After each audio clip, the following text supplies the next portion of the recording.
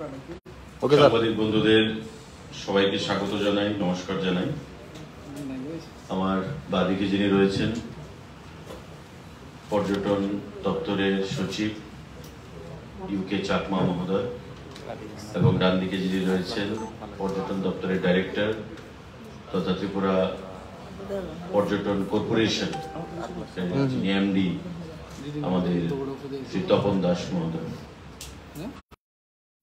সে বিষয় নিয়ে সাংবাদিকদের মাধ্যমে রাজ্যের জনগণকে অবহিত করতে হয়। তো সেই পর্যায়ে আজকে আমাদের ট্যুরিজম ডিপার্টমেন্টের সাংবাদিক বৈঠক। বিগত দিনগুলোতে রাজ্যে ট্যুরিজম দপ্তরে আমাদের কি কি উল্লেখযোগ্য অ্যাচিভমেন্টগুলো রয়েছে সে বিষয়ে, এবং আগামী দিনে আমাদের রোডম্যাপ কি হবে, চিন্তা ভাবনা কি রয়েছে সে বিষয়ে আপনাদের মাধ্যমে আমরা রাজ্যের জনগণকে অবগত করতে চাইছি। আমাদের আপনারা জানেন যে ট্যুরিজম দপ্তর ত্রিপুরা রাজ্যে এখনো কর্পোরেশন হয়ে গেছে, ত্রিপুরা ট্যুরিজম ডেভেলপমেন্ট কর্পোরেশন, এবং পাশাপাশি দপ্তরও পরিচালিত হচ্ছে। স্বভাবত আমাদের ট্যুরিজম দপ্তরে কেন্দ্রীয় সরকারের বিভিন্ন স্কিম, যেমন স্বদেশ দর্শন, প্রসাদ স্কিম, সেই স্কিমে কেন্দ্রীয় সরকার থেকে আমাদের ফান্ডিং আসে, এবং সেই ফান্ডিং দিয়ে বিগত কয়েক বছরে রাজ্যে বিভিন্ন উন্নয়নমূলক কর্মসূচিগুলো সম্পন্ন হয়েছে, এবং ত্রিপুরা রাজ্যকে একটা ওয়ার্ল্ড ক্লাস ট্যুরিস্ট ডেস্টিনেশন হিসাবে সেখানে আত্মপ্রকাশ করানোর জন্য রাজ্য সরকার কাজ করে যাচ্ছে। মাঝখানে 2 বছর কোভিড ছিল, সেই কোভিডের যে প্রখরতা সেটাকে কাটিয়ে উঠে আবার ত্রিপুরা রাজ্যে বাইরে থেকে যারা টুরিস্ট আগমন, পর্যটক যারা ভ্রমণ পিপাসু তাদের আগমন, এবং পাশাপাশি রাজ্য সরকারের যে পরিকাঠামোগত উন্নয়ন সেদিকেও আমরা যত্ন সহকারে নজর দিয়ে কাজ করে চলেছি। সাংবাদিক বন্ধুরা, আমাদের তথ্যভিত্তিক কিছু উদাহরণ বা তথ্যভিত্তিক কিছু আমাদের ডেটা যেগুলোকে আপনাকে প্রদান করতে চাইছি। স্বদেশ দর্শন 1 ভারত সরকারের একটা প্রকল্প, এবং এই প্রকল্পে সারা দেশে কেন্দ্রীয় সরকার অর্থ প্রদান করে থাকে। আমাদের রাজ্য সরকারকে অর্থ প্রদান করা হয়েছে। সেই স্বদেশ দর্শন 1 এটা বিভিন্ন পর্যায়ে হয়ে থাকে, যেমন স্বদেশ দর্শন 1, স্বদেশ দর্শন 2। স্বদেশ দর্শন 1-এ 2টো পর্যায়ে আমাদেরকে রাজ্য সরকারকে অর্থ প্রদান করা হয়েছে। প্রথম পর্যায়ে রাজ্য সরকারকে স্বদেশ দর্শন 1-এ আমাদের 82 কোটি 84 লক্ষ টাকা প্রদান করা হয়েছে, মঞ্জুর করা হয়েছে, এবং তার মধ্যে 73 কোটি 74 লক্ষ 57 হাজার টাকা ব্যয় করা হয়েছে, এবং কাজের অগ্রগতি সেটা 97%। স্বদেশ দর্শন 1 কেন্দ্রীয় প্রকল্প, এবং স্বদেশ দর্শন 1-এ যে প্রথম ফেজে যে টাকা আমাদেরকে দেওয়া হয়েছে তার পরিমাণ আমি আবার রিপিট করছি, 82 কোটি 84 লক্ষ 74 হাজার টাকা মঞ্জুর করা হয়েছে, এবং তার মধ্যে 73 কোটি 74 লক্ষ 57 হাজার টাকা ব্যয় করা হয়েছে। কাজের অগ্রগতি, ফিজিক্যাল যে অ্যাচিভমেন্ট সেটা হচ্ছে 97% স্বদেশ দর্শন 1-এ। দ্বিতীয় পর্যায়ে স্বদেশ দর্শন 1-এ আবার অর্থ প্রদান করা হয়েছে 50 কোটি 38 লক্ষ টাকা, এবং তার মধ্যে এখন পর্যন্ত 16 কোটি 57 লক্ষ টাকা ব্যয় করা হয়েছে, এবং কাজের অগ্রগতি 48.30%। এই যে স্বদেশ দর্শন 1 তার 2টো পর্যায়ে আমাদেরকে অর্থ প্রদান করা হয়েছে, সেই অর্থ দিয়ে আমাদের নারিকেল কুঞ্জ, ছবি মুড়া, আপনারা সবাই জানেন নারিকেল কুঞ্জ এটা একটা ফেমাস টুরিস্ট ডেস্টিনেশন হিসেবে আত্মপ্রকাশ করেছে। আমাদের ছবি মুড়া ফেমাস টুরিস্ট ডেস্টিনেশন হিসেবে আত্মপ্রকাশ করেছে। তার বাইরে সুরমাছড়া ওয়াটারফলস কমলপুর, আভাঙ্গা ছড়াস্থিত শহীদ ধনঞ্জয় স্মৃতি উদ্যান জোলাইবাড়ি, ভারত বাংলাদেশ মৈত্রী উদ্যান বেলুনিয়া চোত্তা খোলা, নির্মহল মেলাঘর, বক্সনগরস্থিত বৌদ্ধস্তূপ, সোনামুড়া, জম্পো হিলস এবং উচ্চতম পর্বত শৃঙ্গ কাঞ্চনপুরে ঊনকোটিতে সেখানে এই অর্থগুলো খরচ করা হয়েছে এবং সেখানে আমাদের কাজ চলছে দ্বিতীয় পর্যায়ে, যেটা আমি বললাম যে 48.30% আমাদের অ্যাচিভমেন্ট রয়েছে, কিন্তু প্রথম ফেজে তার অ্যাচিভমেন্ট হচ্ছে 97%। স্বদেশ দর্শন দ্বিতীয় পর্যায়ে আমাদের আবার 5টা প্রপোজাল পাঠানো হয়েছিল, তার মধ্যে 2টো প্রপোজালকে তারা অ্যাকসেপ্ট করেছে, অ্যাপ্রুভাল দিয়েছে।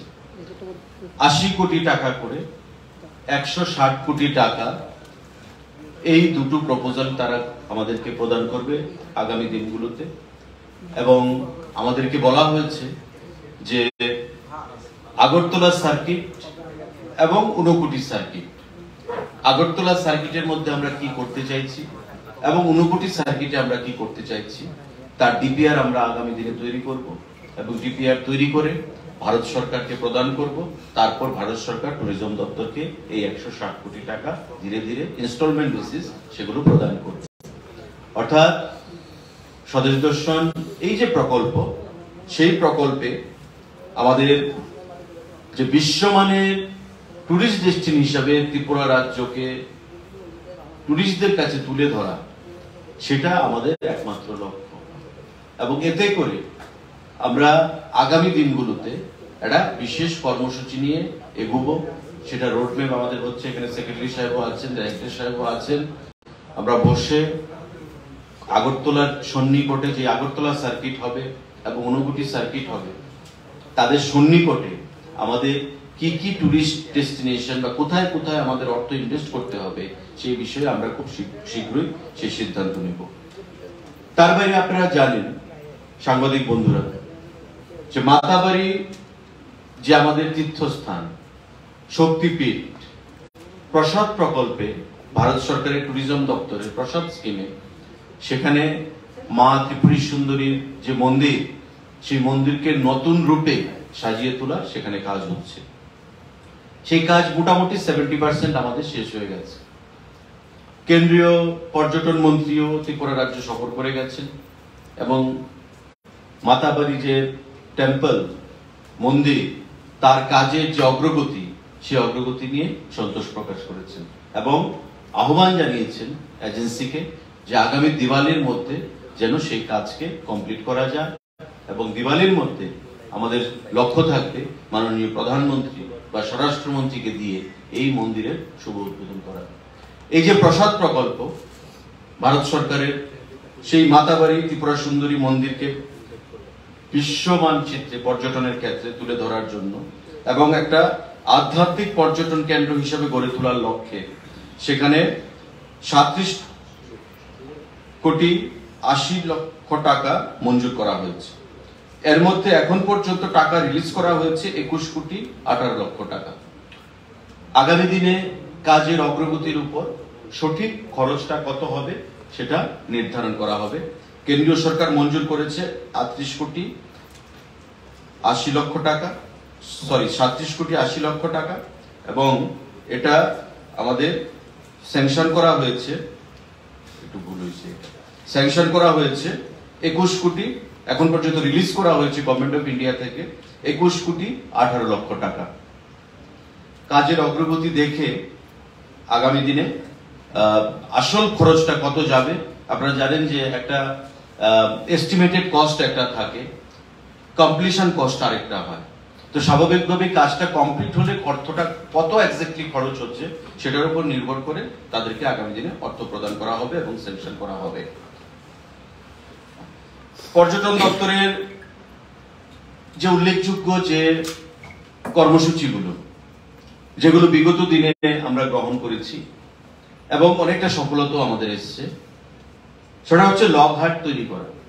আপনারা দেখেছেন যে এই লগঘাট যে কনসেপ্ট আমাদের রাজ্যের বিভিন্ন জায়গায় গড়ে উঠেছে, এই লগঘাট কনসেপ্টের মাধ্যমে বাংলাদেশ, আমাদের রাজ্যের বাইরের বিভিন্ন প্রদেশ, আমাদের রাজ্যের ভ্রমণ পিপাসু যারা জনগণ, তারা অল্প সময়ের জন্য হলেও রাজ্যের বিভিন্ন স্থানে অবস্থিত লগঘাটগুলির সুবিধা তারা গ্রহণ করছে এবং এতে করে রাজ্যের যে 49খানা লঘাট নির্মাণের কাজ হাতে নেওয়া হয়েছে এখন পর্যন্ত, ইতিমধ্যে আমবাসায় 3টি, বড়মুড়া ইকো পার্কে 5টি, সিপাহীজলায় 5টি, টেপানিয়া ইকো পার্কে 3টি এবং নারিকেল কুঞ্জে 5টি লঘাট চালু হয়েছে অলরেডি।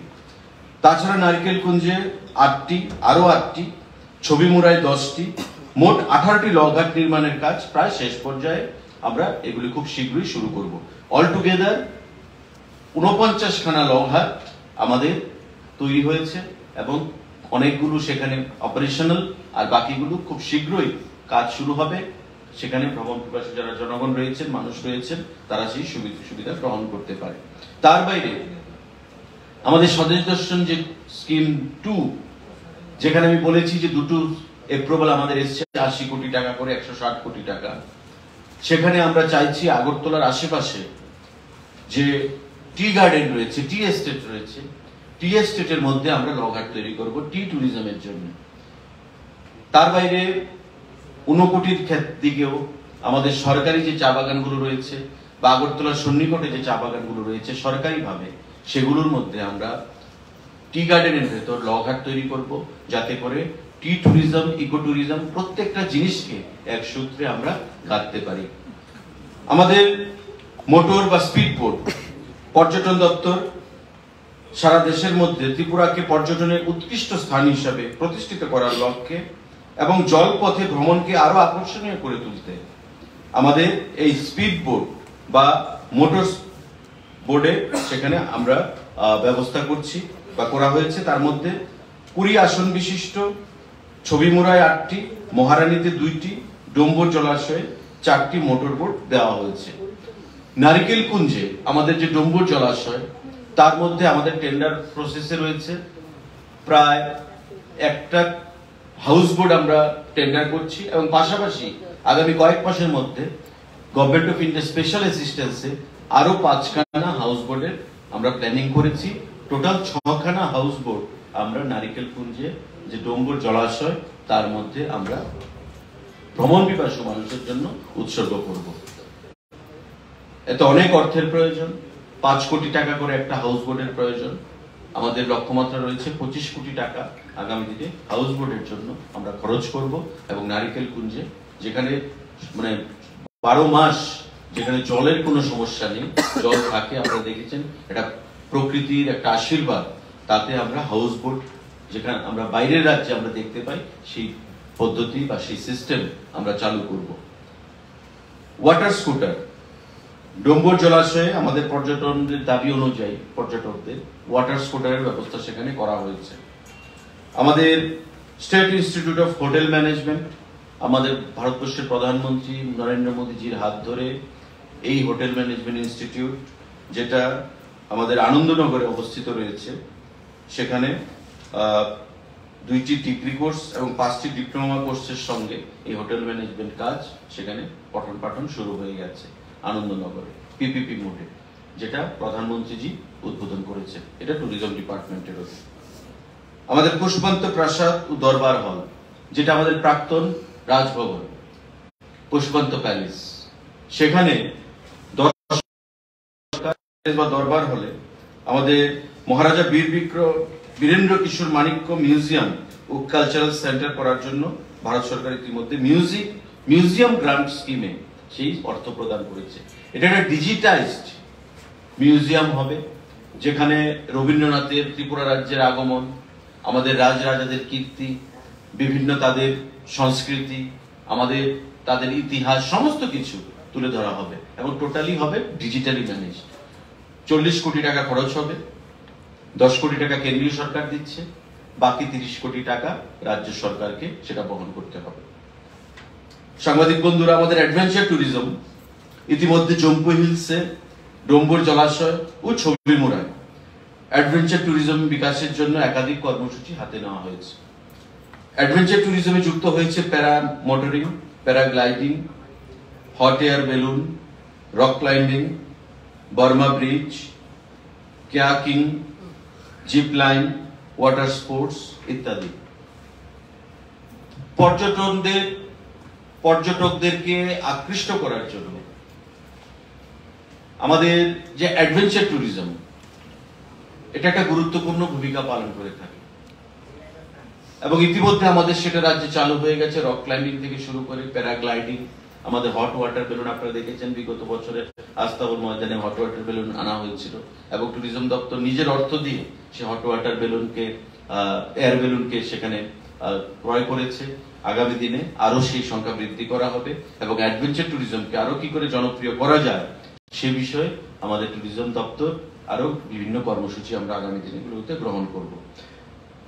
লাইট এন্ড সাউন্ড পরিষেবা, আগরতলার যে রাজবাড়ি, সেই রাজবাড়িতে আমাদের স্মার্ট সিটি যদিও কাজটা করেছে কিন্তু অর্থ প্রদান করেছে আমাদের ট্যুরিজম দপ্তর, প্রায় 6,30,35,000 টাকা। এই অর্থ দেওয়া হয়েছে স্মার্ট সিটিকে এবং তারা কাজ কমপ্লিট করেছে। ত্রিপুরার রাজাদের ইতিহাস, রাজন্য আমলের বিভিন্ন ঘটনাবলী, রাজাদের ত্রিপুরা রাজ্যের উন্নয়নে বিভিন্ন কর্মসূচি, সে বিষয় নিয়ে যদি জানতে চাওয়া হয় তবে লাইট অ্যান্ড সাউন্ড পরিষেবা যেটা আমরা চালু করেছি তার থেকে আমরা জানতে পারি। এবং এটা আপনারা দেখেছেন যে G20 যে সামিট হয়েছে, সেই G20 সামিটের মধ্যে আমাদের যে বহিরাগত অতিথিরা বা ডেলিগেটস এসেছিলেন তারা এই লাইট অ্যান্ড সাউন্ড সিস্টেমের পরিষেবা দেখে আপ্লুত হয়েছেন এবং মুগ্ধ হয়েছেন। এবং ত্রিপুরা সম্পর্কে যারা জানতে চায়, ত্রিপুরার রাজন্য আমল সম্পর্কে, রাজাদের সম্পর্কে যারা জানতে চায়, ত্রিপুরার নামাকরণ থেকে রাজাদের কাহিনী সম্পর্কে এই লাইট অ্যান্ড সাউন্ড সিস্টেম থেকে তারা জানতে পারবে, যেটা ট্যুরিজম দপ্তর অর্থ দিয়েছে স্মার্ট সিটিকে। স্মার্ট সিটি সেই কাজটা করেছে এবং এটা খুব শীঘ্রই আবার ট্যুরিজম দপ্তরের হাতে তুলে দেওয়া হবে। আমাদের হাউস বোটের কথা বলেছি। এশিয়ান ডেভেলপমেন্ট ব্যাংক আমাদেরকে প্রায় 180 কোটি টাকা প্রদান করবে আগামী মাস 6 মধ্যে এবং সেই অর্থ দিয়ে আমরা ত্রিপুরা রাজ্যের বিভিন্ন জায়গায়, যেমন মন্দিরগুলোকে, এগুলোকে আমরা স্পিরিচুয়াল ট্যুরিজমে পরিণত করব। আমরা টি tourism, eco tourism, adventure tourism, আমাদের ওয়াটার ট্যুরিজম, প্রতিটা ক্ষেত্রে ট্যুরিজমের বিভিন্ন যে সংজ্ঞা, বিভিন্ন যে ডেফিনেশন, সেগুলোকে একত্রিত করে আমরা প্রতিটা ক্ষেত্রে এই রাজ্যকে মানচিত্রে, ট্যুরিজমের মানচিত্রে একটা উল্লেখযোগ্য জায়গায় আমরা নিয়ে যাব। আমাদের সাংবাদিক বন্ধুরা যে নারিকেল কুঞ্জ, সেই নারিকেল কুঞ্জে আপনারা নিশ্চয়ই সেখানে গেছেন, যে আইল্যান্ড গুলো রয়েছে, আগামী দিনে আমাদের পরিকল্পনা রয়েছে সেই আইল্যান্ডগুলোর মধ্যে, আইল্যান্ডগুলোর সঙ্গে কানেক্টিভিটি তৈরি করে সেখানে ওই নারিকেল কুঞ্জকে আরো টুরিস্টদের কাছে আকর্ষণীয় করে তোলা। আমরা খুব শীঘ্রই সেক্রেটারি ডাইরেক্টর আমরা যাব ভিজিটে, গিয়ে সেখানকার জনগণের সাথে কথা বলে হোমস্টে ফ্যাসিলিটি কি করে চালু করা যায় ওই আইল্যান্ডগুলোর মধ্যে, এতে করে লাইভলিহুড, আমাদের ট্যুরিজমকে আকর্ষণীয় করা যেমন একটা লক্ষ্য, ঠিক তেমনি ট্যুরিজমের মাধ্যমে সাস্টেনেবল লাইভলিহুড কি করে মানুষকে প্রদান করা যায় সেটাও হচ্ছে আমাদের অন্যতম একটা লক্ষ্য। এবং এটাকে সামনে রেখে আমরা প্রত্যন্ত অঞ্চলগুলোতে যেমন উপজাতি অংশের মানুষ, তাদের সঙ্গে যেমন কথা বলবো, ঠিক তেমনি আমাদের আগরতলা বা তার শহর কেন্দ্রিক পার্শ্ববর্তী যে অঞ্চলগুলো, বেকার যুবক যুবতীদেরকে স্বাবলম্বী করার জন্য ট্যুরিজম কি করে সহযোগিতা করতে পারে সেই বিষয় নিয়ে আমরা কথা বলবো। কারণ অর্থের কোনো অভাব হবে বলে আমাদের মনে হয় না। ইতিমধ্যে আমাদের যে ভিশন ডকুমেন্ট বা ম্যানিফেস্টো, তার মধ্যে আমরা বলেছি যে 1000 কোটি টাকা লগ্নি করা হবে আগামী দিনে ট্যুরিজমের জন্য। লগ্নি মানে 1000 কোটি টাকা খরচ করা হবে ট্যুরিজম ইনফ্রাস্ট্রাকচার, পরিকাঠামোগত উন্নয়নের জন্য। ইতিমধ্যে আমি যে কথা আপনাদেরকে বললাম যে 80 কোটি করে দুটো স্কিম দেওয়া হচ্ছে ভারত সরকার থেকে স্বদেশ দর্শনে, 160 কোটি টাকা। তৎসঙ্গে আমাদেরকে এশিয়ান ডেভেলপমেন্ট ব্যাংক প্রদান করছে আরো প্রায় 180 কোটি টাকা। তো আমাদের এখানে চলে আসছে প্রায় 360 কোটি টাকা। আমাদের রোপওয়ের জন্য মাতাবাড়ি থেকে, ছবিমুড়া মাতাবাড়ি থেকে আমাদের rail station, Udaipur rail station, এই দুটো জায়গায় রোপওয়ে হবে। 600 কোটি টাকা রোপওয়ের জন্য প্রদান করছে কেন্দ্রীয় সরকার, 692 কোটি টাকা। তো আপনারা হিসাব করে দেখুন, এই ট্যুরিজমকে আকর্ষণীয় করে তোলার জন্য কেন্দ্রীয় সরকার যেভাবে সহযোগিতা করছে, কারণ ফিউচার আমরা জানেন যে ইন্টারন্যাশনাল সমস্যা হচ্ছে বেকারত্ব। সরকারি চাকরি রাতারাতি সবাইকে দেওয়া সম্ভব নয়। তাই সাস্টেনেবল লাইভলিহুড কি করে দেওয়া যায় তার জন্য ট্যুরিজম ত্রিপুরা রাজ্যে একটা গুরুত্বপূর্ণ ভূমিকা পালন করতে পারে বলে আমরা মনে করি এবং তার জন্য কেন্দ্রীয় সরকারও দুহাত তুলে সেখানে আশীর্বাদ করছে। স্বদেশ দর্শন 1, স্বদেশ দর্শন 2, এশিয়ান ডেভেলপমেন্ট ব্যাংক, কেন্দ্রীয় সরকার প্রতিটা ক্ষেত্রে আমরা যদি অর্থের পরিমাণটা হিসাব করি তবে আমাদের যেটা লক্ষ্য যে 1000 কোটি টাকা ইনভেস্ট করা বা 1000 কোটি টাকা খরচ করা ট্যুরিজম পরিকাঠামোগত উন্নয়নের জন্য সেই অর্থ বেড়ে 1600 কোটি টাকা ছাড়িয়ে যাচ্ছে। তো স্বাভাবিকভাবেই ট্যুরিজম আগামী দিনে একটা বিকল্প অর্থনীতি হিসাবে ত্রিপুরা রাজ্যের বেকার যুবক যুবতীদের কাছে আত্মপ্রকাশ করবে বলে আমরা মনে করি এবং আগামী দিনে বিগত 5 বছরে যে উন্নয়ন আমাদের সরকার করেছে ট্যুরিজমের ক্ষেত্রে সেই ধারাকে অব্যাহত রাখতে আমরা বিভিন্ন কর্মসূচি গ্রহণ করেছি ভারত সরকারের এবং রাজ্য সরকারের যৌথ প্রয়াসে, যৌথ ফান্ডিং এর মাধ্যমে আমরা কিছুদিনের মধ্যে আপনাদেরকে আরো বিস্তৃতভাবে কোথায় কোথায় আমরা কি ট্যুরিজম কর্মসূচি নিয়ে আসছি বা কোথায় কোথায় আমরা নতুন কিছু প্রজেক্ট করব, কোথায় কোথায় আমরা ইকো ট্যুরিজম করব, স্পিরিচুয়াল ট্যুরিজম করব, সমস্ত কিছু গুচ্ছ কর্মসূচি আপনাদেরকে আমরা জানিয়ে দিয়ে দেব। যদি কোনো সাংবাদিক বন্ধু কোনো প্রশ্ন থেকে থাকে আপনারা সেটা করতে পারেন এই ট্যুরিজম সাবজেক্ট নিয়ে। বিজেপি এবং আরপিএফ সরকার প্রতিষ্ঠিত হওয়ার পর বাংলাদেশ সহ বিদেশ থেকে কতজন টুরিস্ট এখানে এসেছে এবং রেভিনিউ কতটা আনবে? আমাদের ইয়ার ওয়াইজ আমাদের কাছে পরিসংখ্যান আছে। আপনি যদি দেখেন যে domestic and foreign tourist flow from 2009-10 two 2022 two 23, আমি লাস্টটা যদি ধরি শেষটা 2022 টু 2023 তে, তবে বিদেশি যারা পর্যটকরা আছেন সেই সংখ্যা হচ্ছে 35,137। ডোমেস্টিক টুরিস্ট যারা আছেন সেই সংখ্যা হচ্ছে 2,49,712। তো টোটাল টুরিস্টের সংখ্যা গিয়ে দাঁড়াচ্ছে 2,84,849। এটা লাস্ট ফিগারটা আমি আপনাকে দিলাম। টোটাল টুরিস্ট হচ্ছে 2,84,849, তার মধ্যে ফরেনার হচ্ছে 35,137 আর ডোমেস্টিক হচ্ছে 2,49,712। এমন 2021-22 সালে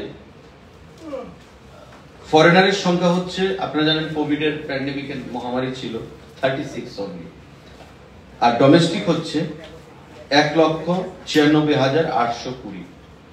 2020-21 সালে যখন প্যান্ডেমিক আউটব্রেক মারাত্মকভাবে ছিল তখন ডোমেস্টিক টুরিস্ট ছিল 74,344 এবং ফরেনার ছিল 01, একজন শুধু। তো এটার ডাটা আমাদেরকে স্পেশাল ব্রাঞ্চ, পুলিশের স্পেশাল ব্রাঞ্চ প্রদান করে থাকে এবং স্পেশাল ব্রাঞ্চ অ্যাকচুয়ালি ব্যাপারটা হচ্ছে এখন কলকাতা থেকে কেউ এলো বা বাংলাদেশ থেকে কেউ এলো আমার বাড়িতে, আমার আত্মীয়, এদেরকে আমি টুরিস্ট হিসেবে চিহ্নিত করতে পারবো না। টুরিস্ট হচ্ছে তারাই, যেটা আমরা বলেছি দপ্তরকে একটা মেকানিজম তৈরি করতে, যে হু আর দ্য টুরিস্ট, টুরিস্টের ডেফিনেশনটা কি হিসেবে আমরা দেব এবং প্রতি বছর ওই মেকানিজম অনুযায়ী টুরিস্ট কতজন আসছে, ফরেনার্স এবং ডোমেস্টিক, সেই জিনিসটা আমরা বের করবো।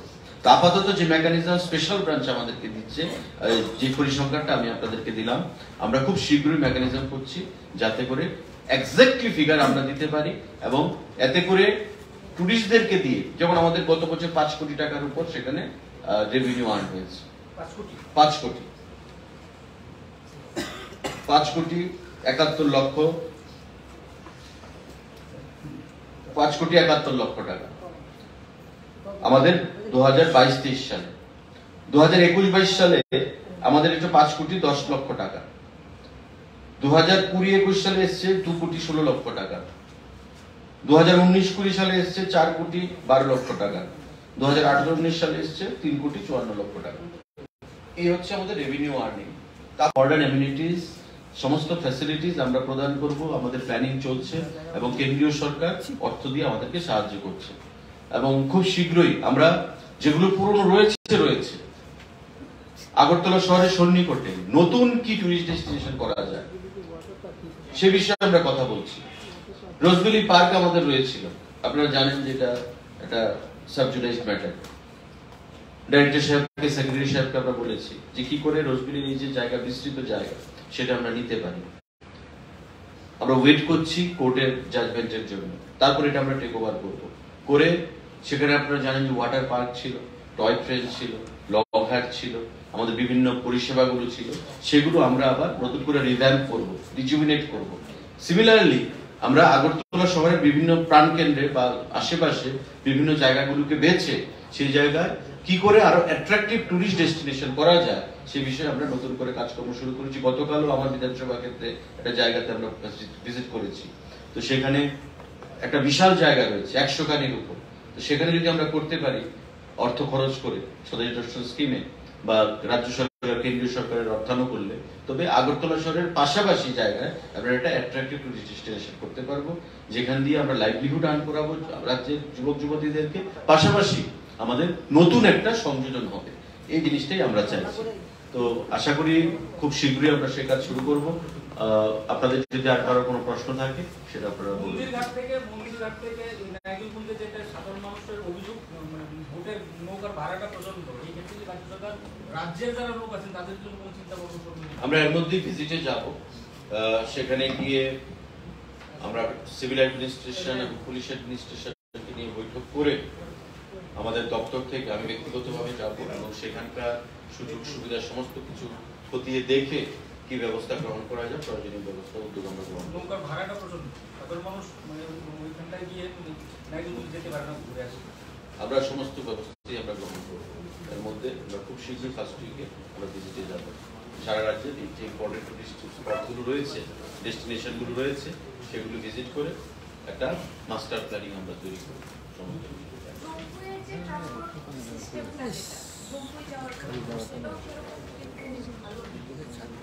আপনাদের যদি কোনো সাজেশন বা সাবমিশন থাকে সে বিষয়ে আমি সবাইকে বলছি, আপনারা লিখিত আকারে দিতে পারেন, ডাইরেক্টর সাহেবকে, আমাকেও দিতে পারেন, সেক্রেটারিকে দিতে পারেন, যে কোথায় কি সমস্যা ট্যুরিজমের ক্ষেত্রে এবং কি করণীয় আপনাদের, কারণ আপনারা খবর সংগ্রহ করতে গিয়ে অনেক অভিজ্ঞতার শিকার আপনাদের হতে হয়।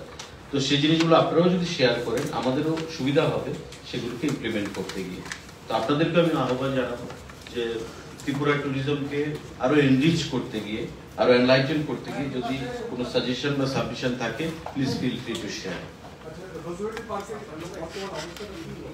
সেটা আমি জানি, দীর্ঘদিন হয়েছে, কিন্তু আমার কাছে যা খবর এটা সাবজুডাইজড ম্যাটার, খুব শীঘ্রই হয়তো ফাইনাল আউটকাম আসবে। তারপর আমরা চিন্তা করব এটার মধ্যে কিভাবে সেটাকে রিভ্যাম্প করে রিজুমিনেট করা যায়। এবং আমরা চাইছি যে এই জিনিসটাকে, আপনারা দেখেছেন যে বিগত দিনে এটা কে তৈরি করেছে, কখন তৈরি করেছে, কেন তৈরি করেছে সে প্রসঙ্গে না গিয়ে আগরতলা এবং ত্রিপুরা রাজ্যের বিভিন্ন কর্নার থেকে একটা টুরিস্টদের আনাগোনা ভারী মাত্রায় ছিল এই জায়গাগুলো, এবং ছুটির দিনগুলোতে বা নর্মাল ওয়ার্কিং ডে গুলোতে বাচ্চাদেরকে নিয়ে অভিভাবকরা আজকে আমরা দেখি ছেলে মেয়েদেরকে নিয়ে নিয়ার বাই কোনো টুরিস্ট ডেস্টিনেশন গুলোতে যেতে চায়, কিন্তু আমাদের রাজ্যে এখন নারিকেলকুঞ্জ তো প্রতিদিন যাওয়া সম্ভব নয়, একটা বিশাল ডিস্টেন্স রয়েছে, বা নির্মহল প্রতিদিন যাওয়া সম্ভব নয়, একটা ডিস্টেন্স রয়েছে। তো নিয়ার বাই যদি এমন কোনো টুরিস্ট স্পট করা যায় তবে আগরতলা শহর এবং শহরের যে ভিসিনিটি বা পেরিফেরি তার লোকজন সেখানে যেতে পারে, সেটা মাথায় রেখে আমরা কাজ করব, আগামী দিনে সিদ্ধান্ত গ্রহণ করব। আপনি কিছুক্ষণ বাদে ভিডিও প্রশ্নটা পরিবহন করে কিছুক্ষণ বাদে ক্রিকেট ট্যাক্সি রিজার্ভেশন লিখেছেন, এতদিন কেন হলো না বা উদ্যোগটা করে নেওয়া হয়েছে, প্রবলেমটা কোথায় ছিল? প্রবলেমটা কোন জায়গায় ছিল? কালকে আপনাদের কর্মসূচি দেখা গেছে কিন্তু টাকা নিয়েও একটা বিষয় ছিল যে ধার্য করার ব্যাপারটা রিজার্ভেশন লিখেছেন না, নিশ্চয়ই রিজাম্পশন, বিকজ এটা একবার স্টার্ট হয়ে গেছে, দ্যাট রিজিউম করা হচ্ছে আবার রিজাম্পশন। যে জিনিসটা একবার উদ্বোধন হয়ে যায় সেটাকে তো দ্বিতীয়বার আর উদ্বোধন করা হয় না, রিজাম্পশন করা হয়। তো এটা শ্রমিকদের পক্ষ থেকে দাবি দেওয়া ছিল, রাজ্য সরকারের তরফ থেকে একটা ইন্টারপ্রিটেশন ছিল, একটা যুক্তি ছিল, তাদের থেকে একটা যুক্তি ছিল। তো যুক্তি পাল্টা যুক্তি, তর্ক পাল্টা তর্ক করতে গিয়ে তার শিকার হতে হচ্ছিল আমজনতা। এবং আপনারা দেখবেন বা জানবেন, নিশ্চয়ই দেখেছেন, আপনাদের খবরের কাগজে বিভিন্ন সময় এসছে যে এয়ারপোর্টের থেকে মানে বাইরে থেকে যারা আসতো এয়ারপোর্টে নামার পর এটা হয়রানির শিকার, এটা বাস্তব ঘটনা। তো সেটাকে দূর করার জন্য বিগত পরিবহন মন্ত্রী উদ্যোগ নিয়েছিলেন, উনি অনেকটাও সফলও হয়েছিলেন, কিন্তু মাঝখানে শুরু হওয়ার পরেও জিনিসটা থমকে যায় এবং একটা যে কোনো একটা কারণে সেই জিনিসটা নন কোপারেশনের কারণে সেই জিনিসটা থমকে যায়। তো আমি মন্ত্রী হওয়ার পর দায়িত্ব গ্রহণ করে সেক্রেটারি সাহেবকে নিয়ে কমিশনারকে নিয়ে বসে তাদেরকে বলেছি যে আপনারা কথা বলুন ডেলিগেশনের সঙ্গে। ওনারা কথা বলেছেন এবং ওনারা যা দাবি করেছেন ভাড়াটি নিয়ে, আমি বলেছি যে তারা যে ভাড়াটা চাইছে সেই ভাড়াটা আপনি অ্যাকসেপ্ট করে দিন। 13 টাকা পার কিলোমিটার সেই ভাড়া অ্যাকসেপ্ট করা হয়েছে। তো তারপরেও কিছু ছোটখাটো বিষয় আসছিল, কিন্তু জিনিসটা ম্যাটেরিয়ালাইজ হচ্ছিল না। তারপর আমি নিজে বসে গতকালকে তাদেরকে নিয়ে আমাদের 8 ঘন্টার মিটিং ছিল পুরনো এয়ারপোর্টে, সেখানে বসে সেক্রেটারি সাহেব ছিলেন, কমিশনার ছিলেন, আইজি সাহেব ছিলেন, আমাদের এসপি ছিলেন পুলিশ প্রশাসন থেকে, ট্রান্সপোর্ট দপ্তর ছিলেন, director airport authority of India ছিল। সবাই মিলে বসে আমরা সেই পরিস্থিতি যেন হাতের বাইরে না যায়, কারণ এটা আমাদের ইন্টারন্যাশনাল এয়ারপোর্ট এবং রাজ্যের আমাদের যে ফার্স্ট ইমপ্রেশন এয়ারপোর্টে আসার পর সেই ইমপ্রেশনটা নষ্ট হচ্ছে। তারাও রাজ্যের মানুষ, তারাও বুঝতে পেরেছে যে গ্র্যাভিটি অফ দ্য সিচুয়েশন কি, সেটা বুঝতে পেরে তারাও কোঅপারেট করার সেখানে এসুরেন্স দিয়েছে এবং তারাই নিজেরা বলেছে যে না আমরা আগামীকালকে আপনি একটা উদ্যোগ নিয়েছেন, আমরা সাধুবাদ জানিয়ে আগামীকালকে আমরা এই সিস্টেমকে আমরা আবার পুনরায় চালু করব, যাতে করে যাত্রী হয়রানি আমরা বন্ধ করতে পারি। আমি তাদেরকেও ধন্যবাদ জানাবো, পরিবহন দপ্তরের সচিব, কমিশনার থেকে শুরু করে সবাইকে ধন্যবাদ জানাবো এবং প্রত্যেকে যারা এই সিস্টেমের সঙ্গে পার্ট এন্ড পার্সেল হিসেবে জড়িত ছিল তাদেরকেও সাধুবাদ জানাবো এই উদ্যোগ গ্রহণ করার জন্য। আশা রাখবো আজকে আবার এটা পুনরায় চালু হচ্ছে, আগামী দিনে যাত্রী পরিষেবার কথা চিন্তা করে এটা দীর্ঘস্থায়ী হবে এবং কোনো জিনিস আলোচনার জায়গা রয়েছে। আমরা বলেছি যে কোনো জিনিস আলোচনার জায়গা রয়েছে, আলোচনায় বসুন, আলোচনা করুন, করে সুরাহা করুন। এভাবে যাত্রী হয়রানি করা তার কোনো সলিউশন আসবে না। তো সুতরাং রাজ্য সরকার যেটা বলবে সেটাই মানতে হবে, অন্যর কথায় রাজ্য সরকার চলবে না। আমরা যেটা বলবো সেটাই মানতে হবে। আলোচনা যদি কিছু থাকে আলোচনা করুন, তো তারা সেটা এগ্রি করেছে এবং আজ থেকে আমরা সেটা পুনরায় চালু করছি। আপনি সঠিক বলেছেন, এমন কিছু ঘটনা রয়েছে ভাড়া নিয়ে, বিশেষ করে আমরা 1 by 1 আমরা সেটা করছি, অ্যাড্রেস করব এবং এটার পর আমরা আখাউড়া ধরবো সমস্ত কিছুই। I give you the assurance যে খুব শর্টলি এগুলো